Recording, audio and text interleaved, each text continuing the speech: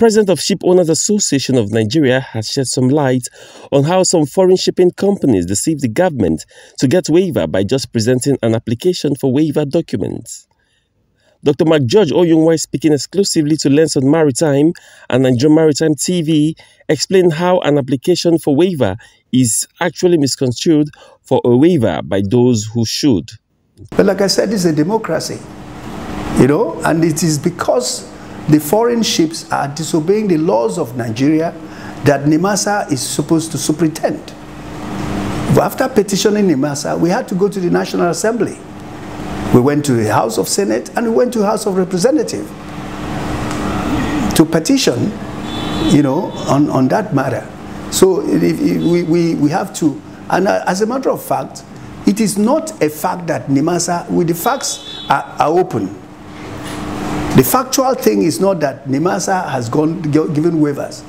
No waivers have been given. The Minister for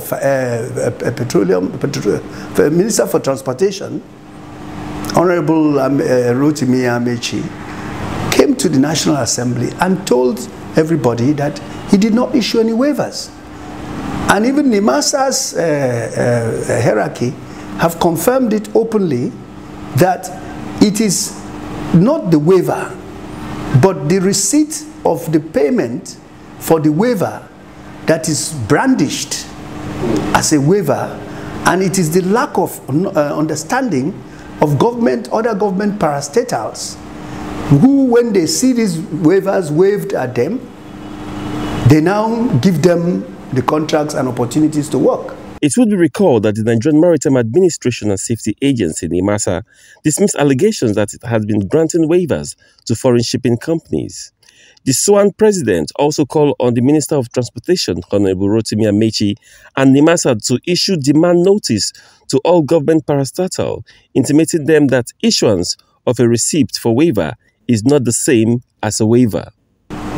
So we have an industry that is regulated, but there is a problem in the sense that someone must take the responsibility to make sure that the law is implemented.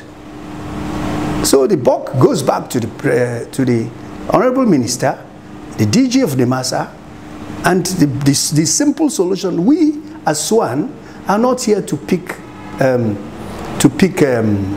quarrels or pick faults about any particular thing. We are here for solution, because we are the benefactors of a well-regulated maritime industry.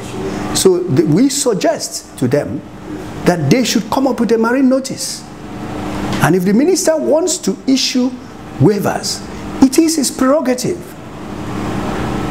We don't have two ministers, we have one. He should make up his mind and say, I want to issue waivers. And of course, there are conditions precedent towards anybody issuing a waiver.